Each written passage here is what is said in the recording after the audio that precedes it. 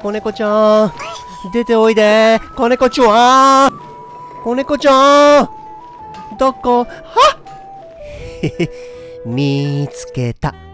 あ、やっぱりここにいた。今気持ちよさそうにうとうとしちゃって、ハートが。お店よりもここの方が居心地がいいってこと？じゃあさっき用意したものを出して。はい、僕の猫まんま。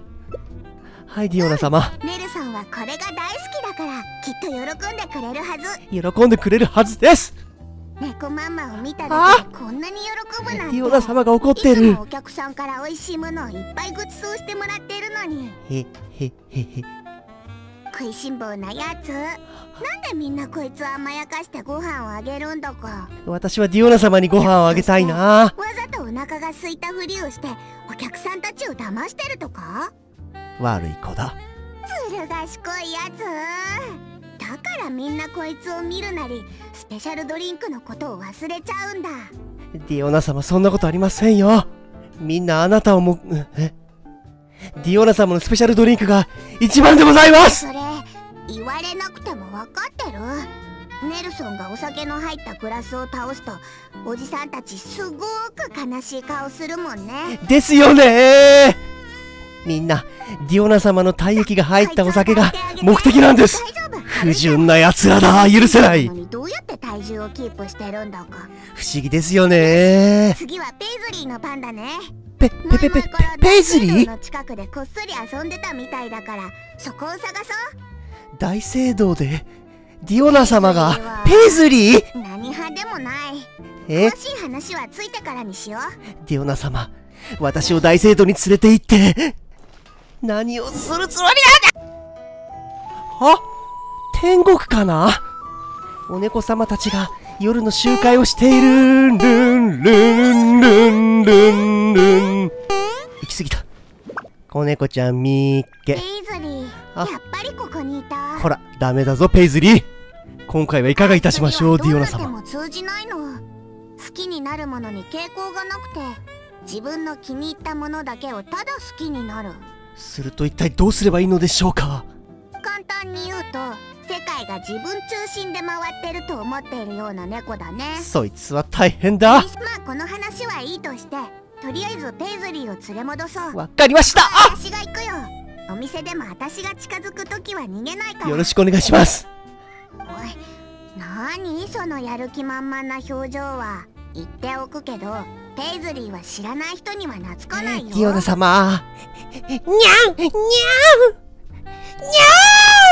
ん。全然反応がない。あれれ。それじゃ私と交代ね。おかしいな。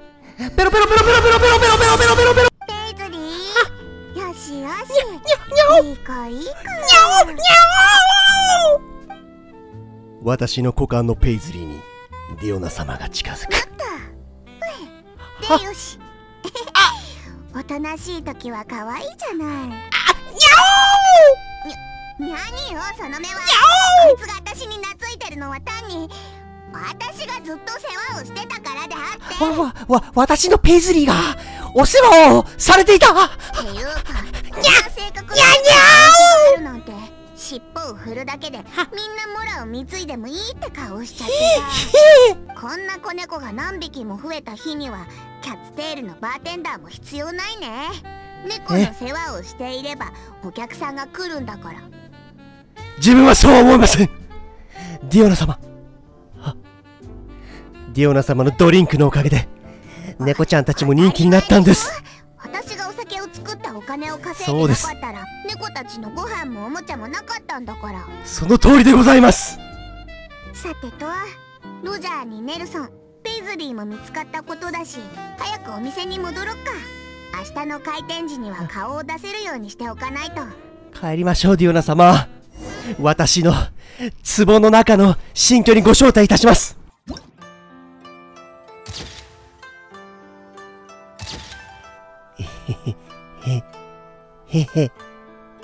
はい。だってだ。漏れなく全員の猫ちゃん連れてまいりました。お客さんも帰ってきたわね。私を子猫の中に含めないでよ。へへへ、子猫様。ディオナ様はキャッツテールのエースです。ディオナちゃんはうちの看板バーテンダーだかあなたがいなかったらキャッツテールは。勘違いしないで。私がここで働くのはモンドの酒造業を破壊するためだから。え？酒造業を街の中をうろうろする酔っ払いさんたち、あなたも見たことあるでしょ。いくら真面目な人でもお酒を飲んだらダメ人間になっちゃう。ぎく。お酒は悪しき飲み物、人を醜くする大悪党だにゃ。その通りです。世界で一番まずいお酒を作ったと理解させてやるんだから。ああ、なるほど。そういうお考えだったのか。ありとあらゆるお酒をモンドから排除して、みんなをお酒から救い出してみせる。謎が解けた。素晴らしい計画でございます、ディオナ様。だからまずはバーテンダーになってお酒を理解することにしたの。これが計画の第一歩。しかしディオナ様、民たちは皆ディオナ様のお酒が好きでございます。だからまずいお酒を作るための実験。申し訳ございません、ディオナ様。あなたの崇高なお考えに気づかなかった、今まで。いつの日か自分が許せない。世界一まずいお酒を作ってみんながお酒を毛嫌いするようにしてみせる。そういうことだったんですね、ディオナ様。レシピはできてないけど、いつか必ず作り出してみせる。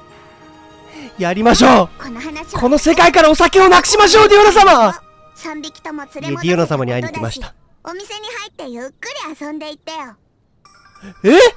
あ、そうだ。手伝っていいんですか？スペシャルドリンクを作ってあげる。もちろんノンアルコールでね。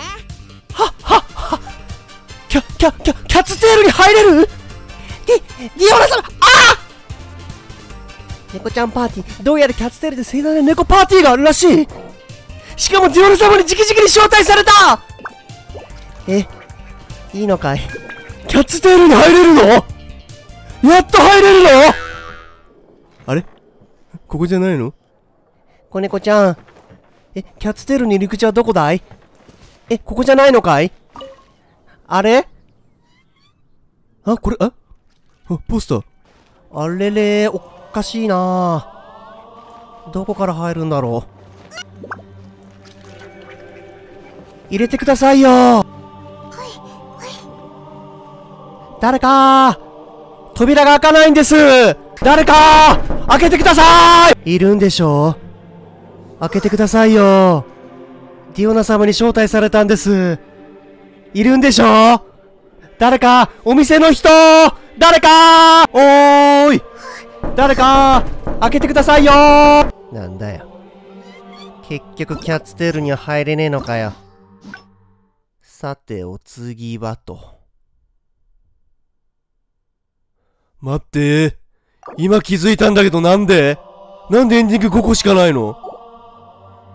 ノエルの時は6個もあったのに。なんでディオナ様1個足りないの？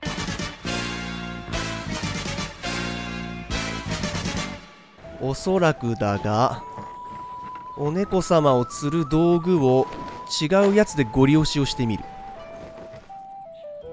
それで新たなエンディングが見れるだろう。あれがだよ。近づこれだ。猫まんま。猫まんま？はい。しっかりしてよ。それでも猫まんま。そこまで意地を張るんだったら好きにすれば。違うんです、ディオナ様。これは興味はないだろうな。ほらね、言ったでしょ。ロジャーはおもちゃが好きなの。ほらほら、早くおもちゃを出して。私のおもちゃでしょうか？あら、あれ右上のハートが減ったぞ。ゆるゆる。普段は偉そうにしてるのに人を見ると甘えちゃって。いいのかな？さっきよ。はーい。猫用おもちゃ。本当にそれでいいの？まさかとは思うけど、さっき言ったこともう忘れちゃったの？そんな、まさか。違うんです、ディオナ様。これはもう一つのエンディングを見るために。それでも猫用おもちゃできます。猫の機嫌を取るのが下手だね。そこまで意地を張るなら好きにすれば。違うんです、ディオナ様。これはあなたのもう一つのエンディングを見るために仕方なく。全然見向きもしないじゃん。ですよね。もういいから猫ママを出して。わかりました。え、あれあれ、エンディングにも行ってねえぞ。終わったんだが、どこで分岐すんのこれ。あ、これか。確かにその方が儲かるかもしれません。そう思ってるんだ。今から帰って伝えてみる。違うんです。猫を増やしてドリンクなんか二の次にしよう。違うんです、デオナ様。それじゃあ誤解です。猫たちはあなたが責任持って店に連れてってあげて。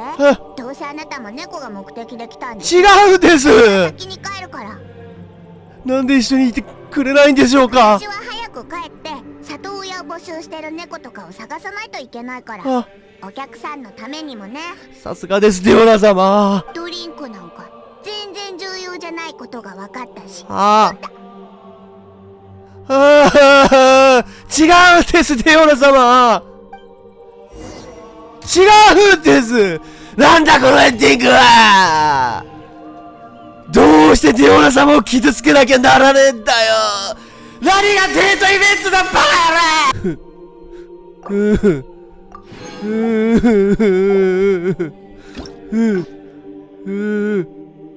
終わった。一番最初で2つも分岐する。一体どこで。